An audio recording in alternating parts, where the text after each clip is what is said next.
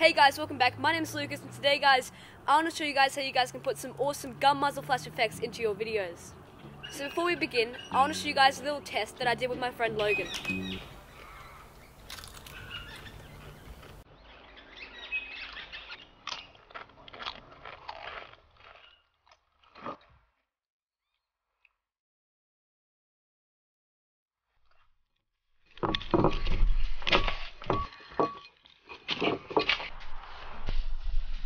Give me the last Dorito.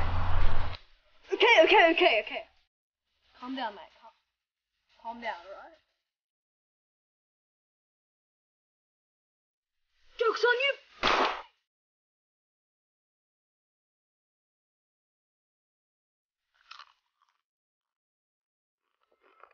So let's get started with the video. So I got this gun here from a toy shop or a $2 shop or whatever, I think it was, for like $5, and just get something that looks reasonably like a gun. This is like a handgun, I think, and yeah. Alright, so that's about it that you can do without the computer. So let's hop into the computer. Alright, so the first thing you guys want to do is head over to the description of the video, and there should be a link there which will link you to the Dropbox, and you guys can download this folder here, which is gun muzzle flash effects. So once you've got that, you want to copy it, and you want to make sure that's on your desktop. So once you've done that, you want to head over to Finder. You want to press Go, and you want to press Home. Alright, now that you're here, you want to head over to Movies, and then Motion Templates and Titles. Here you just want to paste it in here. I've already pasted it in here because I've already got it installed. But once you've done that, you want to open Final Cut Pro. Alright guys, so now you want to make sure that it's been properly installed. We should go here, under Titles, you should find a folder which is Gun Effects. And here are lots of effects that you guys can use. Okay guys, so now you want to find about the spot where your gun muzzle flash is. Lovely face of me, by the way. So you want to find about here where the gun recoils. That's about the best spot to put it, I think. So you want to choose a gun flash that would probably suit it. Maybe like this one, maybe? I don't know, maybe like this one. So we're just going to drag that on top, like that. And then you'll probably zoom in because it's going to get pretty tight. Okay, so you just want to make sure it's perfectly aligned to where you want your flash to be at. You might have to move your pointer a bit. Right now it is actually as a machine gun effect. You want to make it shorter so it's not that. So I'm just going to zoom out a bit again. And just want to shrink that a bit just so it's only one shot instead of load. So we'll just have a look at that.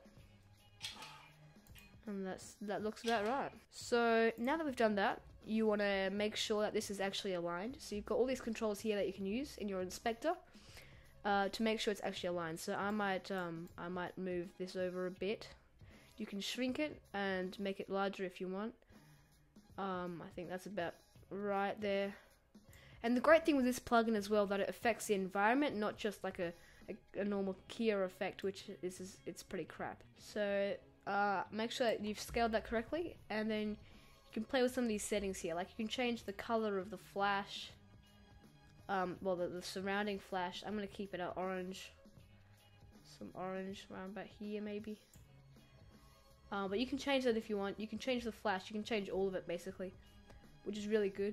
You can also change, which is really handy. You can change in what direction the flash is pointing. So you can change that here by going left and right, which is really cool. There we go. And there you go. So that's your gun muzzle flash here. Now all that's missing is maybe some sound effects for your gun.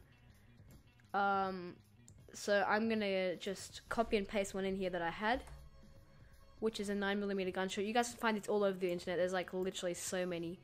And I'm not going to bother to put one in the description because there's literally, you'll probably find one. Like I didn't have a problem finding one. So you just want to overlay that.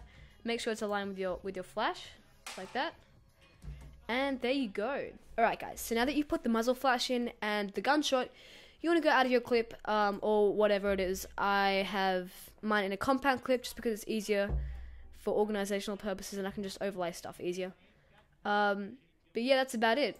You want to make sure you render it all. just to make it smooth when you're playing it back, just to make sure you've got no like lag. So I always like to do that. And let's just review what we've done here, which was right here. There we go. So just for that small effect, I think it was really worth it. It looks so much better, especially because, as you can see here, it lights up around where the flash is. So it looks a lot more realistic than those crappy Lumakia green screen ones. Thank you so much for watching this video. It was fun to make, and I hope you guys enjoyed.